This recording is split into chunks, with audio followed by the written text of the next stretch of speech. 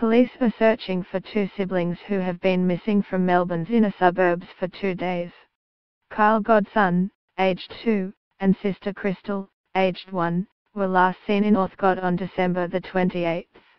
Police believe the pair are with their mother in the Werribee area, and there are concerns for their welfare given their age. Both children are described as having blonde hair and blue eyes.